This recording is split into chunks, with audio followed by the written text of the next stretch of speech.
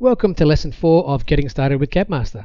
Today we're going to start by going through dimensions. So I've got a drawing already started. I'm going to go to Annotate, and you've got Dimension tool here.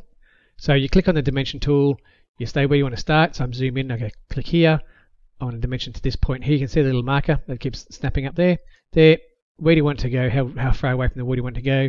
I click once, then I can actually click, zoom in to the end of the panel. If I double click on the last one, it automatically starts a new dimension. So they're going to go there, drag it out, and double click again. I can go this side, go that one. I can see it's snapping under that cabinet to there, out to there, and double click on the last one, and then there, double click. So it's very quick and easy to do dimensioning. You can then move them around. Just click on the lines, move them around. So it's quick and easy to do things like that as well. Double click on the new one. Otherwise, if I was to do a dimension and go start here, go to here, out to there, and I've just done that dimension. Fair enough. Now if I go to dimension again, it's going to say, do you want to start a new one, or do you want to keep the old one? If I hit no for the old one, I can then just keep dimensioning from there again. Double click on the last one, and then we've done that bit as well. So it's quick and easy to do dimensioning. If you do a dimension and you can't quite get to this one under here, I'm not sure if I'm getting the right one, click to the front of the cabinet, drag it out, put it where you want it, double click on the dimension, and you can go to style, and this is the angle you're actually going to dimension. So I'll put that at 90 degrees, and put it at 0, it's going to give me that dimension. Put it at 90 degrees, it's going to give me that dimension. This we can also change the heights and leaders and the arrows and the size of all these things. I'll put this on 10, you'll see my arrows have now just shrunk a whole lot. Put it on 50 and I'll get massive arrows. Change the color, change the line style. So I can change this line style to dotted if you like, so now I've got dotted lines. You can also change the label. This one here is a little bit tricky. This is what this here means, %1.1f. If I go 0, what you'll see if I actually zoom in a little bit, I've got no decimal places on there. If I change it to %3, I have 3 decimal places. And if I change that to a capital F, it then puts what it is on the end, so put the millimeters on the end as well. So I can go like that. So now it's millimeters, lowercase f keeps it without the millimeters. So this is quick and easy to do. The other thing you can do is change the text font. Click on this and go, let's do something completely absurd. No. Ink, there you go, change the size of it. And that's going to do that. So you can change the font to size. Do I want it bold? Do I want it underlined? Do I want it on the end of the line, center of the line? How do you want to see it? And do you want it below, on, or above the line? So these are fairly straightforward. And again, the angle, I'm going to put it on 15 degrees. You've got a lot of things you can play with in dimensions. Again, that was just double clicking on the dimension. Double click, it brings up these properties here. So that's easy enough to do. Again, I'm just dragging a box with the left mouse button. Hit the delete button, deletes those. So you can dimension, radial dimension. If you've got drawing of circles, cutouts, anything like that, you can do a radial dimension, angular dimension. It just asks you, so I want to do that line. You can see this grey line that keeps popping up. It's against the wall there, that one there, and I'm going to say that's clearly 90 degrees. So that's nice and easy to do. Dim set are your auto dimensions. This one here, you got auto dimension whole page. Not a big fan of it just because it does everything and you don't have full control over it. So I prefer, these are the settings in here, but all you need to do is literally right click on your wall and go auto dimension. And it will auto dimension that piece of wall. Then I can, this way here, it only takes literally a couple of seconds to do it, but you've got more control over which wall you want to dimension. If you've got a very large kit drawing up, you might have multiple walls. You know, you could have 6, 7, 8 walls in there. You don't want to dimension everything automatically, so it's easy just to go do that one, that one, that one. So when you've done this, a couple of things to point out. If you hold down a control on your keyboard, you can actually grab the text and move the text around. If you've got things like this where they're slightly overlapping, move them around. Hold down control, left mouse button, it will move the text for you quite happily. If you want to edit these again, same again, you double click on it. This shows you which ones are actually currently active, so I can turn these all off and on. You can add new ones in through this new button here. You can change the height, again, dotted lines. What do you want the lines to look like? Do you want to actually have these arrows and stems on them or just have numbers? How do you want to see it? Again, you can add text to it if you like. And this one here is a depth range. So this is saying anything that's from this wall, from the actual wall itself, the front of the wall, I'm going to go 100 millimeters back and 400 millimeters forward. And anything that's from that wall moving there, I'm going to dimension. So if I was to move these cabinets out, for example, Move that one and that one. There we go. It's not within 400 millimeters, so it won't see it on there over there. So again, that one there will be. It'll put it in. This has a slightly different depth. That's why it's doing that. Okay, so that's what you can do with dimensions into there. Auto dimensioning is very easy. Again, right click, left click, drag over it, delete it if you don't want it.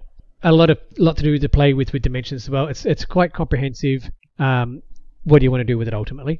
The other things on this page here, so the annotation page, you can add a label or a note, and this can be anything you like. There's our address. You can save anything you want in here. So this can be label. Instead of being a formula-driven one, we're just going to call this test 1. If I can spell test, it'd be even better. Test 1, and it now says test 1. You can move that around, put it anywhere you want, change the size of it. So you can come in here, just make this one 18. Change the color, change the font, all those sorts of things. You can change them all in there. So that's just a label, a text box. Again, you can double click on it before you do it as well, and you can come in here and go, hello, today is unable to spell day, lesson 4.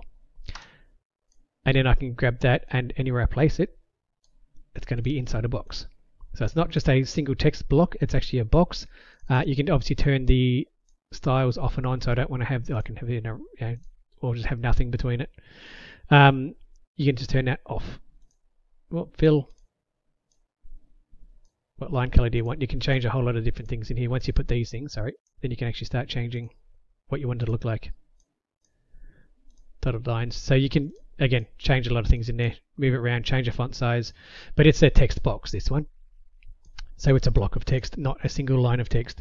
You can add pictures. You can actually get a picture from 3D and put it onto here as well if you like. We're going to come back to callouts. Leader line, this is pretty cool because you go, okay, right here.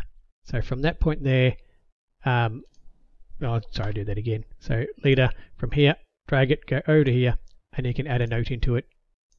And again, it says note as another text box.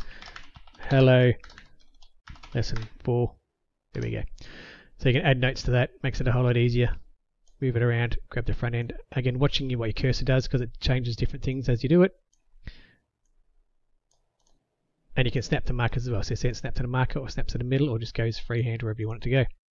So that's these, and again, double click on it, open up the properties, go to line, hey, let's change the color, let's make it bright green this time.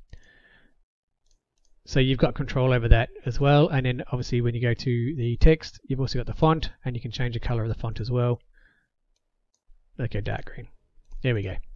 So it depends what you want to do with it. You've got full control over those. It makes it much easier to be doing dimensioning and notes and all those sorts of things. We've got some CAD tools in here, so if you actually want to start drawing things around, you can literally draw a rectangle. You can right click on here and go, we've got some defaults in here, which we'll explain in a minute. Place to size or drag to size. So drag to size literally is you drag it and it does whatever size you drag it to.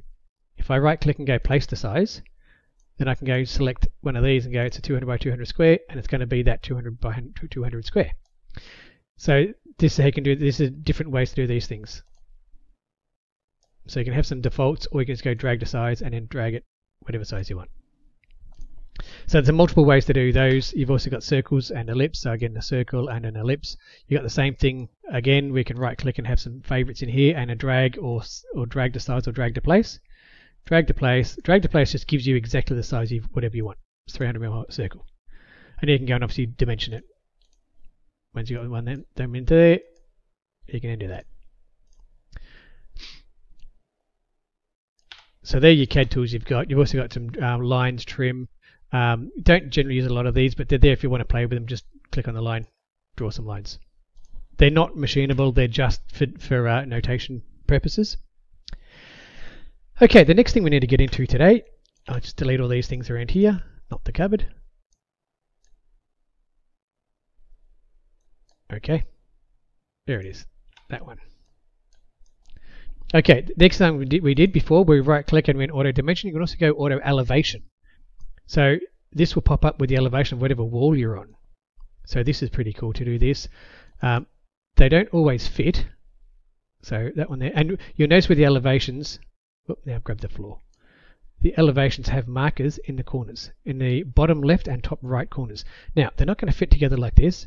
So you double click on that corner, and you see the mouse changes when you do it.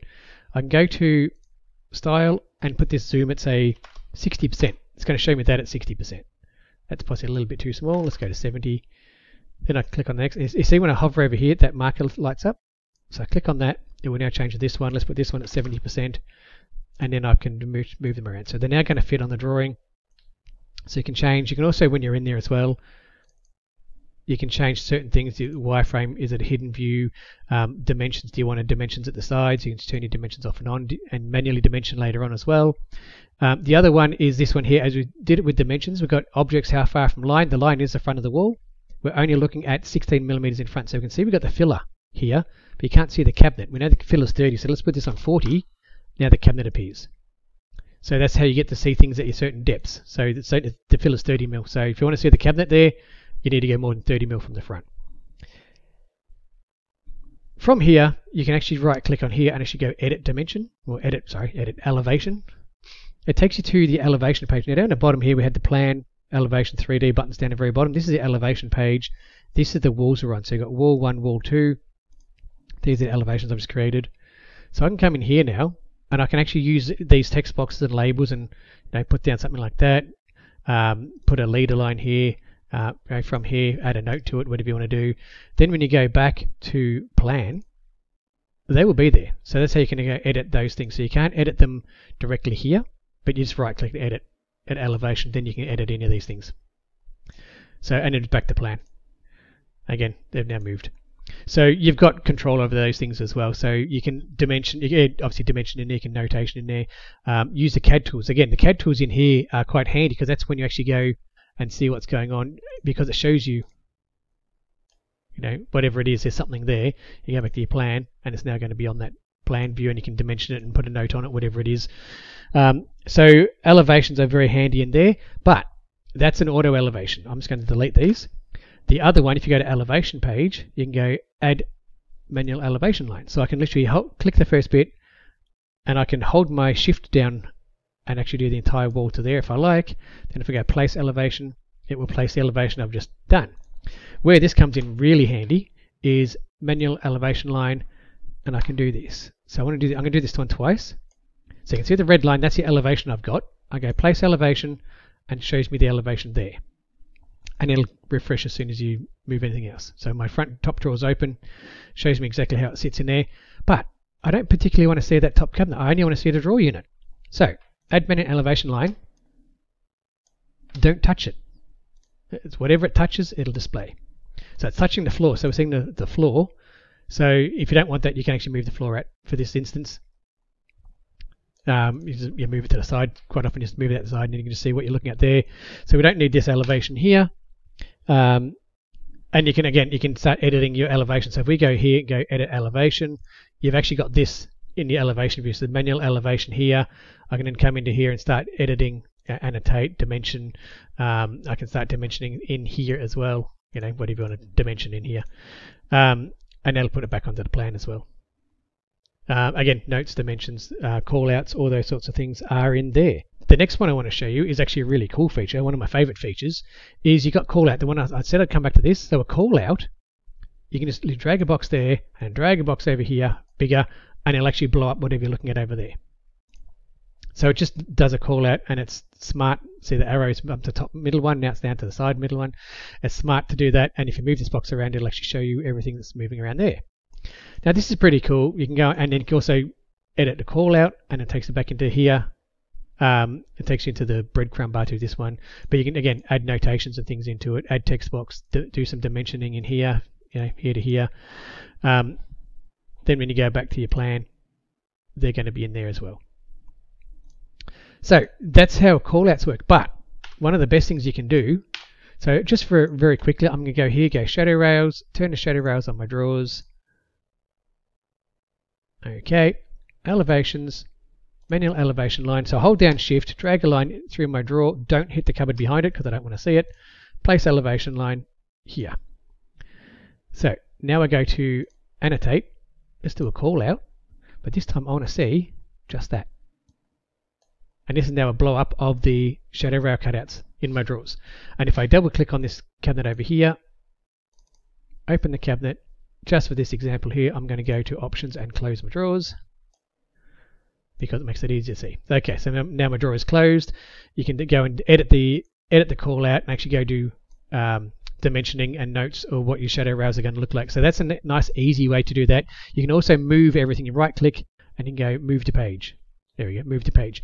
Then you can also do the call out, same thing, and go move to page as well. Put them on the page 4 if you like, to get them off the main page. Depends on what you want to do. So that's how you can do call outs. So that's a really cool feature to have as well. The last thing I want to show you very quickly is if you make any changes to any of these things, so I can actually go here and go format dimension tool, and same for all the tools.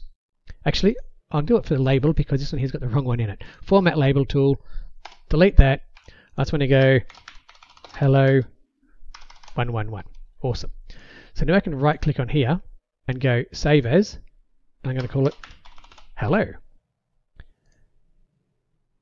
So I can right click on here and I can go find, just go load, hello, and if I click on the label tool, it's always going to say hello 111. I can right click here and go address, that's the first one in there, and it goes back to the address.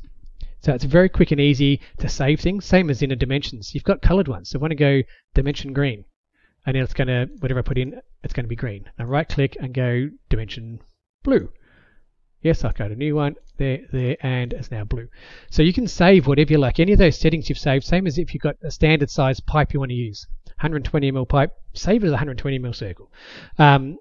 Same dimension. If you like the colors, you like the size of the font, whatever it is you like, you can go and save it because it's all editable. And you literally, it shows you the first, whatever, 8 or 10, whatever it is, shows you that many. If there's more than that in there, just go load, and you can load up any one you want. So if you want a postcode, we've got some defaults in here specifically for templates on labels. So all these things down here are all labels, and we've got them all saved there with formulas automatically, so it knows whatever the postcode is and things like that, or zip code. So they're already in there as well. So that's really cool to have it work. This thing here, the palette, this is an awesome thing to use. The palette, you've got things in here. You can go, if you don't like it, delete it. Let's delete the current palette. Change it to kickboard. Let's delete that one. Let's just get rid of all the other ones in here because we don't need them. So just select that one, delete current palette. Select that one, delete current palette. Select that one, delete current palette. I never use one personally. I just use it as a quick one. I don't particularly care what it's called. I use a floor one, but so all you need to do is go edit palette, and this is every cabinet in the library. And you go, well, I use my overheads. I always use a 30 mil filler. I always have an end panel, and I always use standard 2-door cabinet. There we go. So now these are in here. So we're going to have a wall filler. So if I need one of those, I can literally drag it down and put it against the wall. This makes it very quick and easy to generate drawings. So whatever you use as a standard part, have it in here. There's an end panel. Panel. Yes, I added an extra one in there. Delete. So it's very quick and easy to choose whatever it is you want. Have your favorites in here. You can have multiple palettes. Go add palette, create a new one, call it whatever you like. It will automatically generate, and you can swap between them. That's your favorites. The more favorites you get set up, the quicker you can go draw. I want that cabinet, put it down. Want that cabinet, put it down. You can always change the size of the cabinet. You can double click on this cabinet here, change the size of it. Okay, this is now going to be 300. Close the window, and then you're ready to put down. It's going to be 300. So it's very quick and easy to select the cabinet you want, then edit it, then place it. So hopefully this has been informative. Thank you very much for watching.